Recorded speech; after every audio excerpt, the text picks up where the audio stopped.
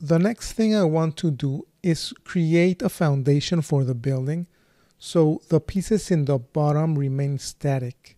And this can be done with the active property. And by default, if you do not assign an active value, all of the pieces will have a value of 1. And this is why they're all falling down initially. So let's go back up one level, here where we created our assemble. And we will add a few nodes here. And first of all, I will create a group.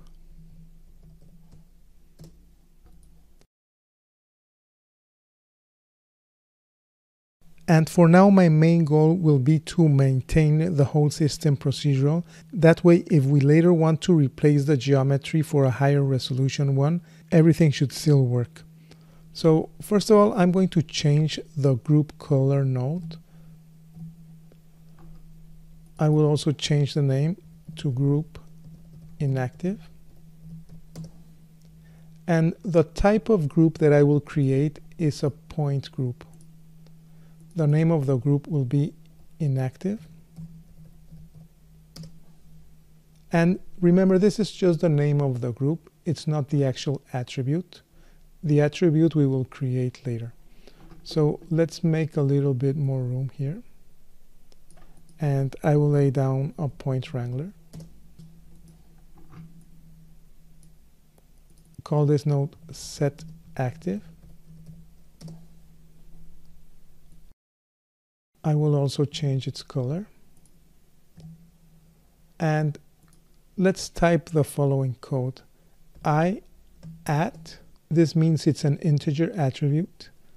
Then type active equals 1 and semicolon. So now press Ctrl Enter to evaluate the code.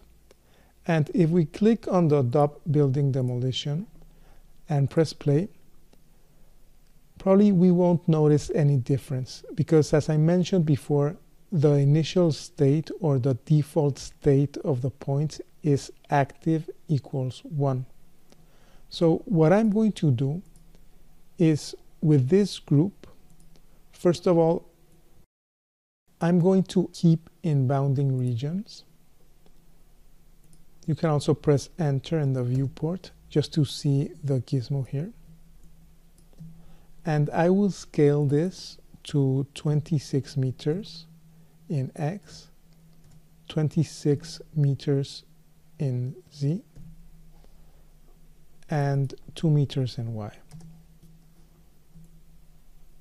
So I'm going to press spacebar 3 to take a look at the front view, zoom in, and bring the bounding box a little bit upward, just to encompass the pieces that are on the ground. Let's go back to the camera view, and I think this should be enough. So now everything that is inside the bounding box will be inside the inactive group. Here you can see the pieces that are in the group. So after this set active node, I will add another point wrangler. Call this one set inactive. Also change its color.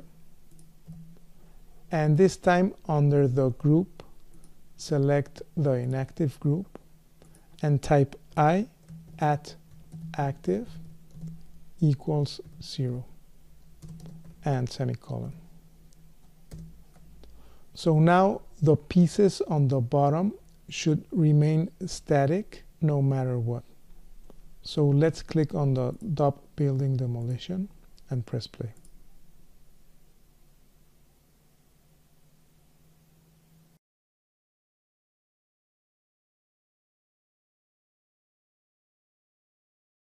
So it's working fine.